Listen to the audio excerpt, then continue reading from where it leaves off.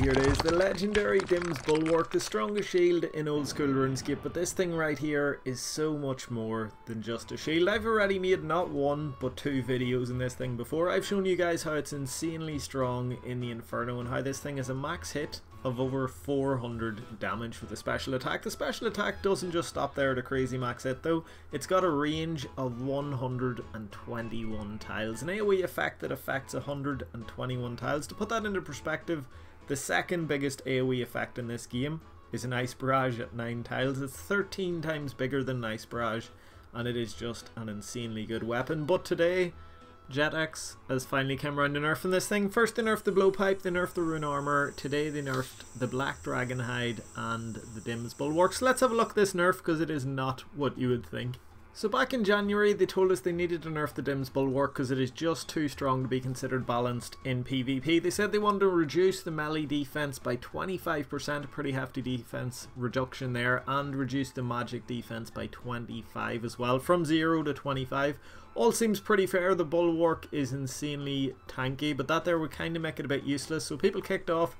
They said they don't want it to be nerfed to oblivion without them making it useful for something else. So this is what JetX has done to the Bulwark, and it is insane pretty much. There's no other word for it. Let's have a look. So they went ahead with that 25% melee defense reduction. It's minus 35 in stab, minus 36 in both slash and crush, but then they went ahead and boosted its crush bonus by 14. That's about a 4 to maybe 8% accuracy boost depending what other gear you're wearing. Then they increased its attack speed from 7 to 5, which is a crazy DPS boost. There's a wee graph they've shown what they've actually done. That the speed one alone is like 25% more DPS. The accuracy is about another 5% or so. Then they went ahead and added this crazy little equation down here that makes you stronger depending on how tanky you are. There's never been anything like this in the game before, but basically if you're wearing max tank gear, your max hit goes up from what it was before was 32 when you're off a Slayer task and 39 when you're in a Slayer task.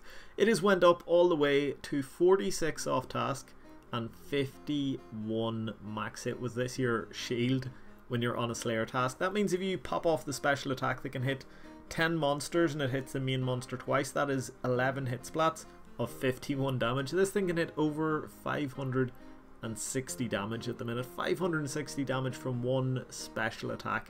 So then JetX got to that special attack, had a look at it and was like, you know what?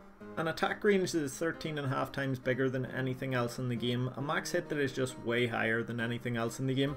I'm not sure if that's strong enough. Let's put a wee buff there on the spec. They actually went ahead and added this new effect to the special attack which reduces the stats of whatever you hit, and you can hit loads of stuff with this thing because it's a massive spec, by 5%. It reduces everything in the room pretty much. Is highest offensive stat by 5%, and it only takes 50% of the spec, so you can pop off 2 of them in a row. It also attacks the main character you hit twice if they are bigger than a 1x1 tile. Kind of like the Crystal Halley, if you attack something big it'll hit it twice.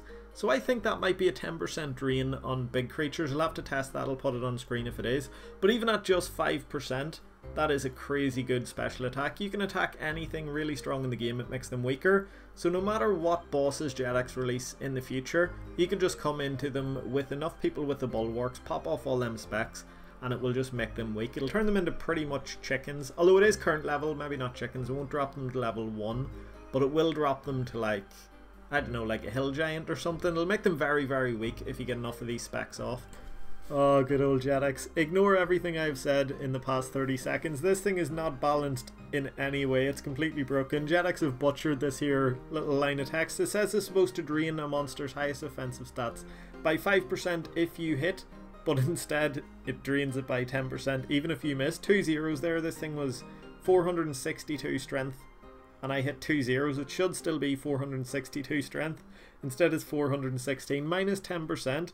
And that's not even the broken bit. No, that current value bit that means draining it down to level 1s would be pretty hard. That current value bit isn't even right here. It's 352 strength. If I drained it by 5%, it would only go down a wee bit. 10% would be minus 35. So we're looking for minus 35 here from 352. Instead, it goes all the way down to 306. It drains it by, what is that, like 46 strength levels drained? Yeah, pretty much 10% of the highest value drained with one special attack when it's already low. So the current value bit's wrong, the 5% bit's wrong, and the bit about you having to hit is wrong. You can hit zeros, it still drains it. I think Jetix will probably notice this eventually and nerf it, because at the minute 5 bulwarks could just pop off 2 specs on any monster in the game and lower all of their offensive stats down to level 1s. You can turn any monster into the game into a literal chicken with 5 people with bulwarks. That is just crazy.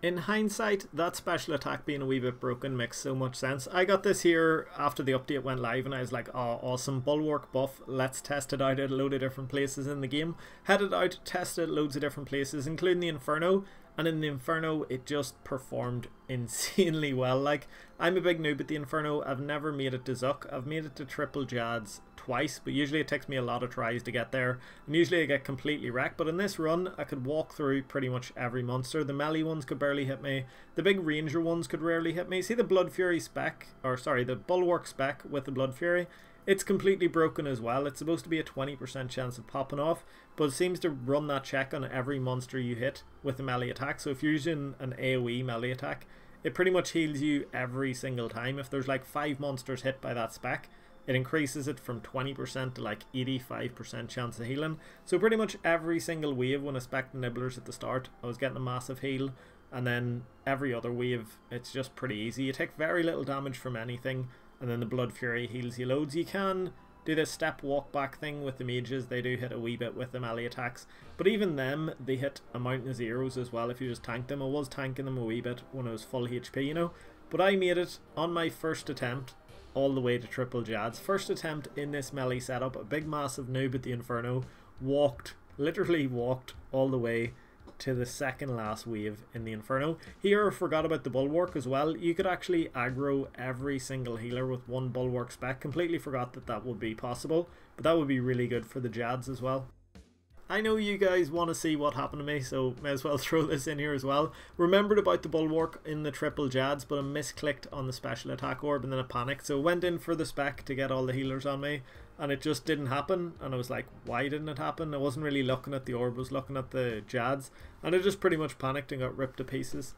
Even with me getting wrecked there at the end, I would say this setup in the Inferno is pretty damn awesome. It's not as quick as the meta, it's definitely a slower method, but it's much more AFK, much more chill, so definitely good if you want like a cheap AFK way to get up to the final waves in the Inferno. Second place I tested the Bulwark. It is also a new meta, which is in Nightmare Zone. So in here you can get these Power Surge power-ups that give you unlimited special attack for 40 seconds, and because this is the strongest special attack in the game, it just means you can get crazy amount of points per hour and a crazy amount of XP. I'm actually not doing it right here. If you have one friend in here, 8 monsters will spawn instead of 4, which will make your XP and your points per hour much higher. It scales down after 2 people though. It goes, one person gets 4 monsters, 2 people get 8 monsters, but then 3 and anything after 3, only 9 monsters will spawn. So your best way of doing this will be you and one friend in Nightmare Zone, and you get really high XP per hour, really high points per hour. Here I was getting 150,000 XP per hour, and I was camping the Bulwark. What you should be doing is only using the Bulwark in the tank setup whenever you have that Power Surge active. When you don't have it active, just switch back into highest DPS gear. But yeah, pretty much the meta in Nightmare Zone at the minute is the Bulwark. Third place I tested it was Sarachnis. Now usually at Sarachnis you have to switch prayers all the time. Whenever she freezes you and walks away, you have to pray range. Whenever you're in melee distance, you have to pray melee. I've done 600 plus kills down here, and it's really tricky to kill her. It's quite annoying, but with this new setup, because she's weak to crush, you can completely wreck her. It's slightly slower than before, but instead of pray flicking, you can just pray mage the entire fight. You can just pretty much AFK Sarachnis. This was a wee team trip we done, then I soloed a few, and in solos you last like maybe 5 times longer than usual. It is pretty crazy in solos. I would say in teams you're probably better going with max DPS, because with Crystal Hallies, if you've got enough people, you can pretty much insta-kill Sarachnis, so I don't think it's worth it in teams, but in solos, definitely worth it. We took this thing over to God Wars as well. It's the exact same thing over there, slightly slower than the meta, but crazy AFK. You take so little damage in this setup that you can just chill out, watch some YouTube, watch some movies, and get your boss Casey up. Get some juicy loot as well. Alright, we're going to wrap this one up here. Just to summarise, I think this update is awesome. I thought the Bulwark was awesome before this update. It was really strong, especially for Slayer. The special attack was awesome, but after this update, the Bulwark is now just so good. And this here setup actually is really good as well. It just brings a whole new play style to bossing an old school RuneScape, a much more chilled way to kill stuff and all that kind of thing. So I think it's really cool. It mixes up the meta a lot. I will admit though, the special attack is a wee bit broken, especially in its current form. Just to show you guys how broken it is and to finish this one off, Nex is coming to old school RuneScape. When it comes into the game, its stats should look like this, but if a small team of 5 players runs in there with Bulwarks and they each pop off their 2 specs, 6 seconds into the fight, okay, just 6 seconds in, this is what Nex stats will go from looking like. From this to this right here. Actually, because the special attack has a max hit of 92, the HP will be a bit lower as well. But yeah, it's pretty damn strong. Anyway, I hope you guys have enjoyed this video. Just a quick one for you guys today on the crazy Bulwark buff. I absolutely love it. Let me know what you guys think, and I will see you in the next video very soon. Take it easy. Bye.